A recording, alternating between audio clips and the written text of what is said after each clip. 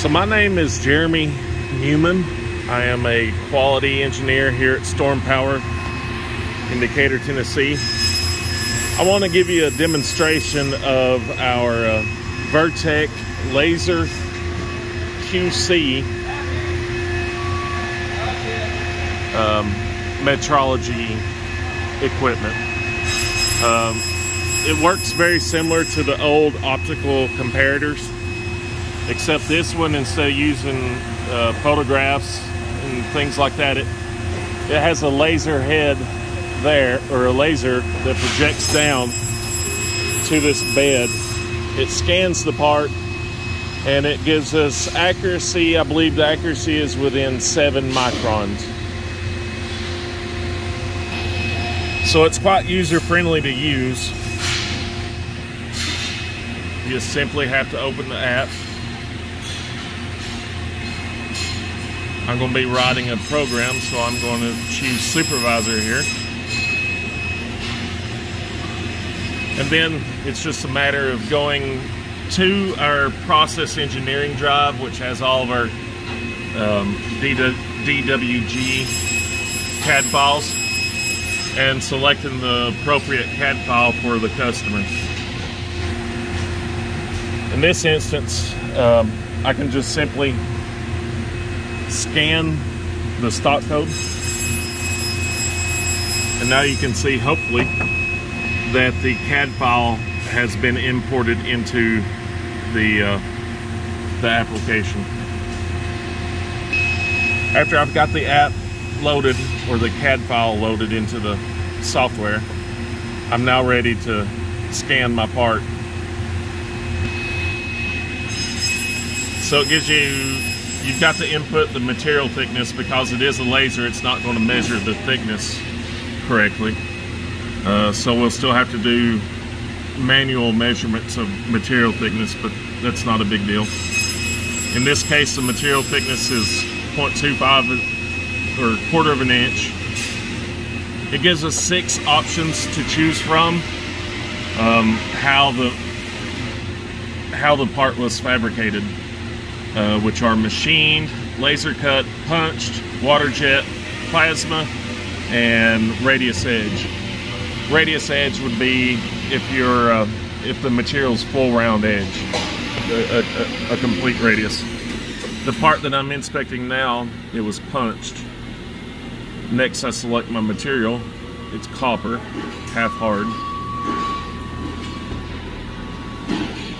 If I select this, project all, hopefully you can see this. You might not be able to.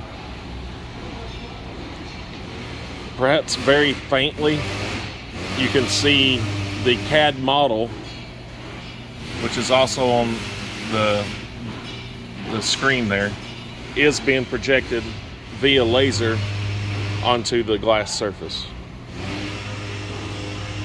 That's to ensure that you've oriented the part correctly to the CAD model and you're within the limits of the machine. Here I've went ahead and installed or placed the part onto the glass. You should be able to still see the laser image faintly. So now I'm ready to scan my part. I'll just simply come over here and hit OK. You can see the laser's calibrating itself. Actually, it's retrieving the calibration. And there you can see the laser going around the periphery of the part. And now it's going around the holes.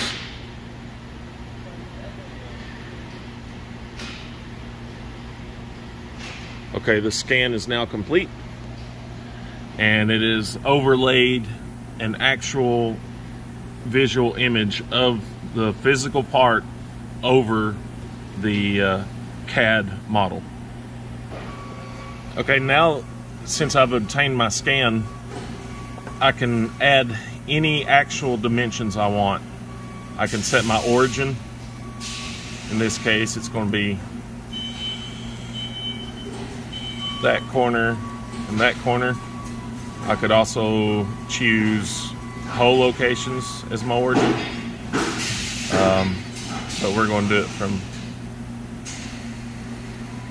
that corner and that corner. So now it's just a matter of clicking on the digital calipers and selecting the features, which I'm going to use my origin, and it gives me data. So that's one way to measure a part. The virtek also has the feature to use the CAD model and basically pick out automatically what it thinks would be the most logical dimensions. Keep in mind we can pick any dimension that the customer requires, but in this case I'm going to change my hole tolerance to 5 thousandths. The actual print tolerance is 10 thousandths, but I know these holes are slightly undersized. You can see there those hole diameters are showing up in red. Red, of course, means, hey, you have a problem. But the issue is the holes are undersized. The virtek also has the option to, or the capability to generate a report just by simply clicking on report. I'm going to input some data here. Okay, now I've inputted the company, Storm Power Components, customer, programmer, that's me, part ID, the part number, the actual measured thickness, and now I have the option to show what I want in the report. So now I've highlighted everything that I want in the report, and now I've generated the report. It's a PDF. We can also do Excel spreadsheets. Of course, there probably wouldn't be this many dimensions. We have the option to name the dimensions, the nominal, change that to what, if it's a specific feature such as a milled pocket or 90-degree bend, we can name the dimensions whatever we need or the customer needs. It also gives a visual demonstration, visual report. This one's quite messy, it can very easily be cleaned up, but that's it. virtek, before the parts are bent, this would be a great in-process inspection. Thank you.